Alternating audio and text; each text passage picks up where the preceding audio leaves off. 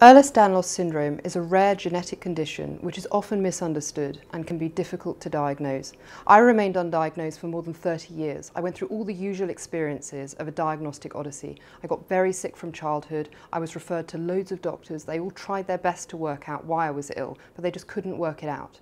I was finally diagnosed thanks to a wonderful team at University College London, and my life was completely transformed.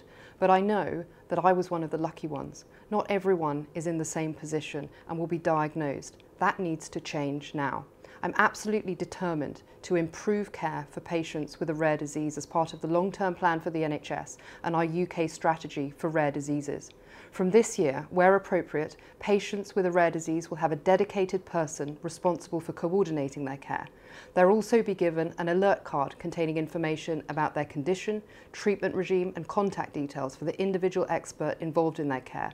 And children with a rare condition will be transferred to appropriate adult services when they reach 18 so that they don't fall through the cracks. We're doing more to diagnose rare conditions earlier and are developing a national genomic strategy to ensure that every patient with a rare disease can benefit from a predictive, preventative and personalised health service.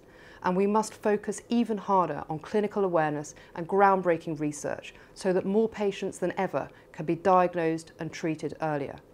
And of course, the Ehlers-Danlos Society are doing an absolutely brilliant job in raising awareness on the condition, and I urge as many people as possible to sign up to their global registry to participate in research that is looking to unlock international solutions for the future.